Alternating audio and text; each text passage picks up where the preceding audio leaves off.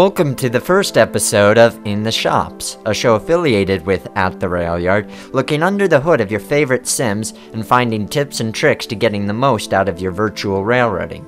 Today, we'll be looking at Skyline Computing's activity generator designed for Microsoft Train Simulator.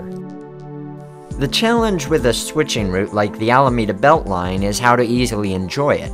Because it is designed for switching, driving a train in Explore mode ultimately won't be satisfying. You really need to make activities to fully enjoy a route like this, but the standard MSTS activity editor can be difficult to work with.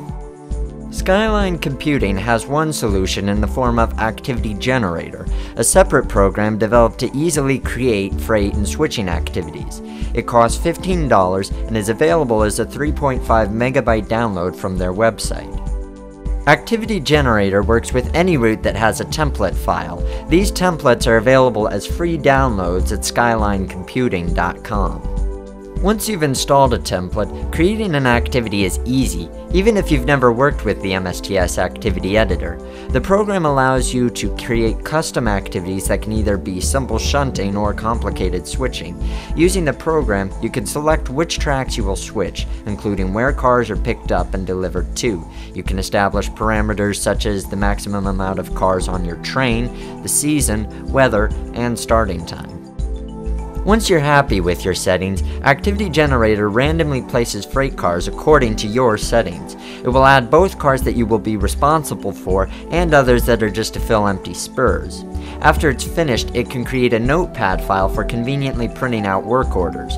The rolling stock required to create activities for a certain route is specified in the downloaded template's README file. The tasks that each template focus on vary from route to route. For example, the templates for Streamlined Scenic Sub are suited for both yard and road switching, but Michigan Iron Ore's templates focus on hauling entire cuts of ore from one yard to another.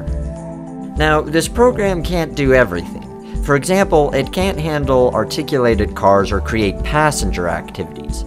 Also, once you've created an activity, you'll have to do further editing of that activity in the default activity editor. You may need to try different settings multiple times to get the switching activity best suited for your needs. Overall, this is a great program to work with, breathing new life into routes that don't come with many activities and providing new possibilities for old classics. I give Activity Generator my seal of approval. To learn more about Activity Generator, visit skylinecomputing.com. To find other virtual railroading reviews and tutorials, visit attherailyard.com.